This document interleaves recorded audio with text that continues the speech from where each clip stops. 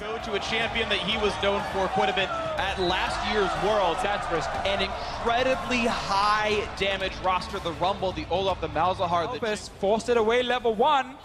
Ramana only has the jump. He's going to go for the jump off to the side, getting away from the axe, but it's going to be enough damage for Mountain. One more chop, and there's the first blood for AHQ into the top lane. Huge answer top side there for Mountain, and here comes Yankos looking for the gank. Albus a bit low, walks right in, but suddenly Mountain's there as well, and he lands the stun. So Vander to keep him alive, puts the shield up, blocks some of the hits now. Once again, Exhaust now onto Mountain, running out of HP, onto the trap as well, and Forgiven gets H2K's first kill. The tournament, the snipe, not going to mean too much as Albus tanks it, but look at this now, 400 gold lead for the European team. Carry, yeah. And that's good play by Albus to set that up. Yeah, very important thing with the ultis from, let's see, for the slow, actually. Just putting damage in the West, so that's actually going to be enough to get the chase in. Has to be back in, perfect by Ryu. When the Q landed, he knew he had it. His body told him yes, and he makes it go.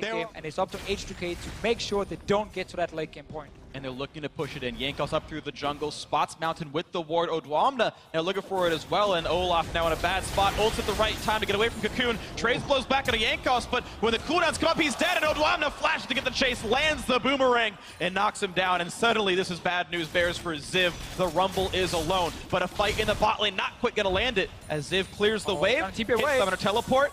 And he grounds him. Ziv cannot take off. He will get the kill on a Yankos, though. A nice trade coming in, but he is poisoned. Ryu will take him down. We mentioned the playstyle here for the two mid laners. Not only does it make... And Yankos is actually setting up on a ward. Yep, there's the slow, runs into his face. There's not much places to go with this one. It's going to be a stun on a Vander. The assassination going to come through. Albus gets the last hit, and Tempered Fate buys a few more seconds. There's the rocket, and it's forcing several flashes out of H2K, who are running out of HP as well. One kill picked up. A little bit too predictable with constantly setting around his mid tower, and finally they could just move in and actually stop them. One kill, 2 dragons, remember, for AHQ. The stun's gonna land. Forgiven is gone. Albus, unlucky, gets the kill again. Best you could have hoped for.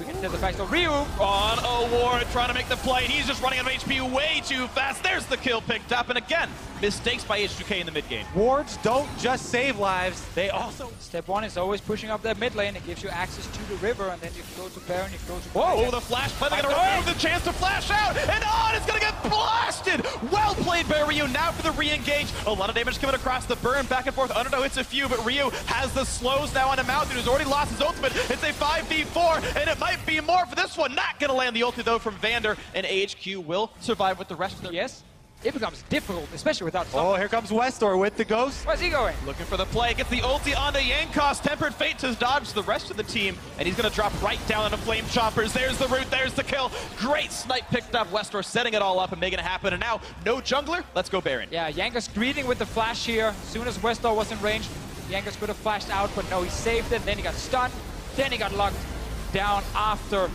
H2K want this though. Ryu has enough mana and enough health to take a team fight. Knock up on Albus, looking to take down the support. There's Baron picked up really quick by the red team, but the team fight's still going in. The backline is safe from H2K, and they're putting in a ton of damage right now. On staying alive, gets the snipe. Now the re-engage from Ryu is going to pick up Mountain, and he will. On lifesteals on a ward, gets away from the poison, but be careful AHQ. It's going to be on. Figuring out if he wants to go for it. The snipe nearly takes down Forgiven, but H2K can't get much more. 2 dead from H2K very soon.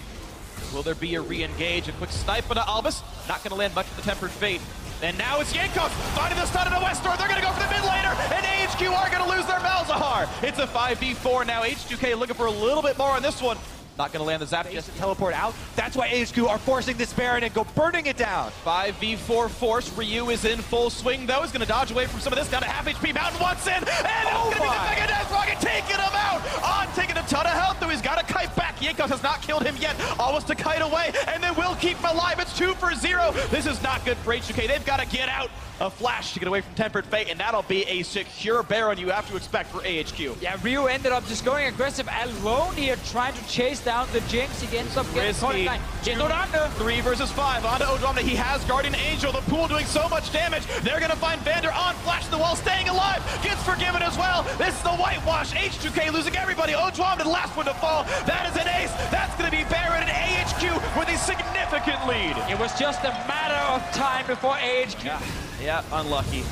Lost their lives for this one as AHQ have also managed to knock down the mid inhibitor and then come down, take the L. Kobe, you highlighted the amount of HP's gonna get back. Let's talk about after because engage. For the play, great equalizer off the top. Vander running out of health, and he's gonna get sniped down. Another kill picked up here. Odwamna running for dear life under 1,000. It's going to be already the inhibitor turret gone, the inhibit self also. 5v4, AHQ still wearing buffs for a couple more seconds, looking for the death, though, looking to take it down right now. They've got super minions, they've got a ton of damage on a Forgiven. 600 damage crit there, the first turret gonna fall. Looking for number 2 as well as Ziv in the battle with Odwamna, gets revenge from earlier on in the game, and that's going to be the second turret down. 5 versus 3, H2K backs against the wall. The recall and the teleport back in for Ziv to be full HP, to go for the next, to close it out here in the group stage. One more hit will do it. Not quite gonna find the kill. Oh, actually gonna lose his life, but they're going for the Nexus. They're gonna have the damage, and AHQ takes down H2K for their first match of the group stage. This game honestly went almost as predicted. Early game in favor of H2K, late game in favor of AHQ, but H2K simply didn't manage to snowball their advantage. Mid game, way too often didn't they have any objective in mind, and when they actually thought about Baron, there was this vision in the river, never invade the enemy jungle, never really push it further, and AHQ just had enough time to scale into late game and start punishing mistakes from H2K. AHQ honestly played so well around that Baron, though. You know, on taking that CS deficit in the Jinx lane, they were fine with doing it. They had the Bard as well to try and, you know, move across the map and create plays. The biggest issue has been Westor for them. Moving forward in this group stage, if we're looking at this team to really make that push and get out, which they're in a very good position to do, I think that there are definitely still some things that need to work on with Westor. Both European teams lost now against the 2 teams that were fighting against for that second.